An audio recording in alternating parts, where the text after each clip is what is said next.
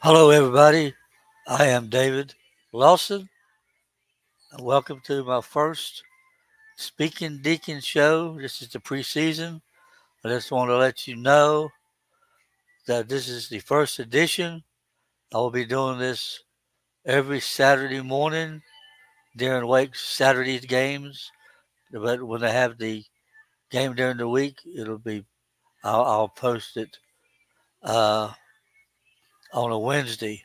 I'll do this show. I'll usually pre-record this and then I'll put it up and I'll tell you about Wake Forest football games, and I'll also tell you about the other games that are coming in the ACC League. New teams, Stanford, California, and SMU are added to this year's ACC. So we got 17 teams, plus we got part-time Notre Dame. You want to count them as 18. But this is the first edition and opening day is coming really, really soon. It's ticker taping down at the bottom. Uh, when it's going to be about 35 days from now. I'm just pre-recorded. I'm pre-recording this on Saturday, July the 27th at 9:11 a.m. And you'll probably see this later on. But I'm going to talk about some things. First, opening day, August 29th, Thursday, 7 p.m. kickoff on the HC Network Extra. If you can get it, and you'll probably be able to get it somewhere. Wake Forest is looking to rebound from last year's miserable 4-8 record. We're going to have a new quarterback, new offensive line, some changes in the offensive line. Um, we don't know exactly who the quarterback is, but it's Hank Bockermeyer, Michael Kearns, true freshman, Jeremy Heslinski, but it's open competition.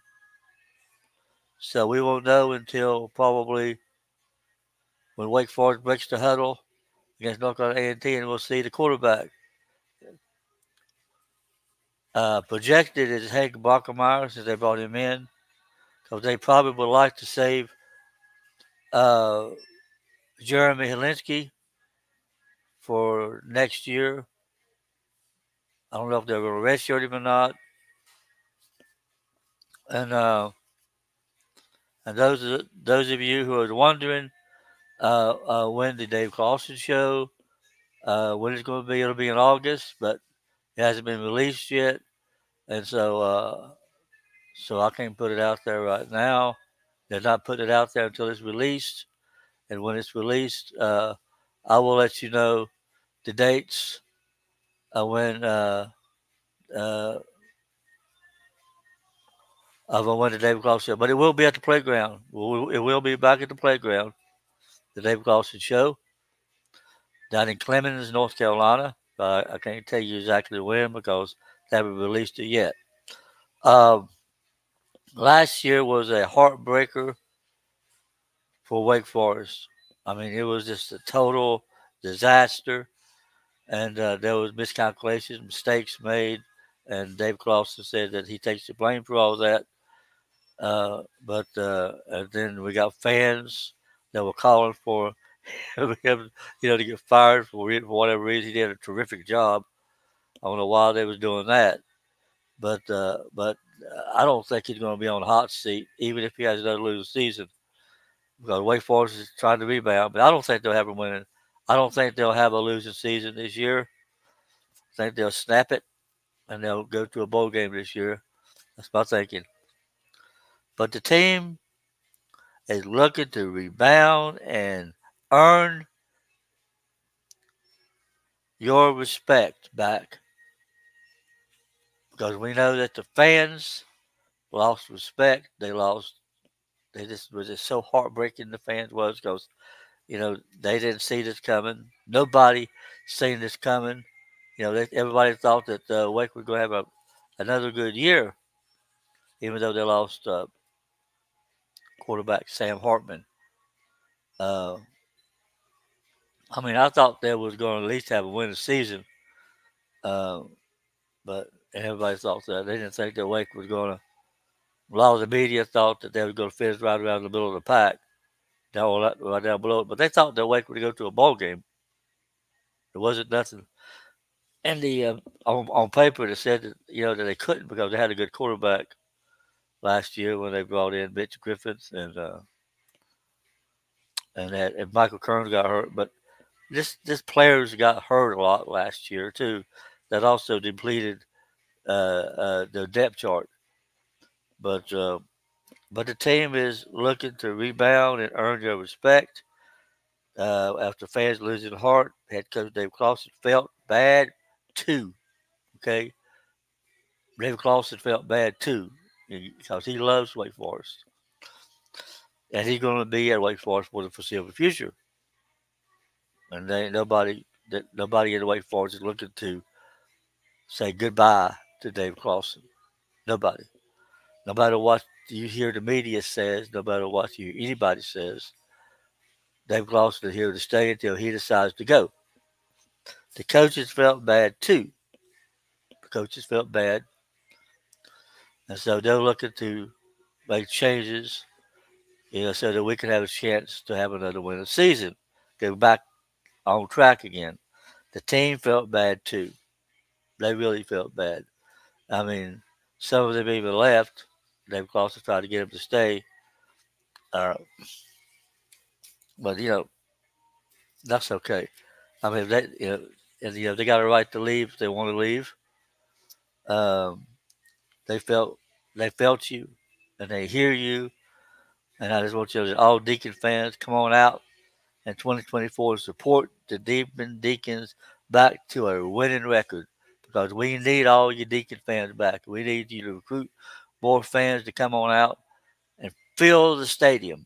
Fill that stadium. We open it up with North Carolina A&T. Come on out and fill the stadium. We're going to have a lot of good games. We got Ole Miss coming. Got Virginia coming.